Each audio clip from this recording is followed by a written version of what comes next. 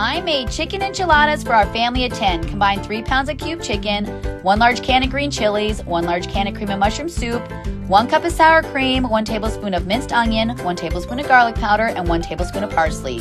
We're gonna mix that up and cook it until the chicken is done, then set aside. Now we're gonna fry up all of our corn tortillas in oil. Once that's done, we're gonna layer it first with some of the cream, then the corn tortillas, the chicken, shredded cheddar cheese, and then green onions. Now we're going to repeat those layers and then top it off with the corn tortillas, some of the cream, shredded cheddar cheese, and green onions. Bake at 375 for 30 minutes. This was absolutely amazing.